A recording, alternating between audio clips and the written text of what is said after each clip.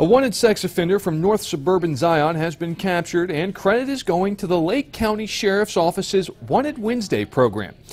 Key News Gibson's Wanted Wednesday poster was somewhat of a hit on social media. It was shared more than 1,000 times on Facebook and was viewed by more than 50,000 people.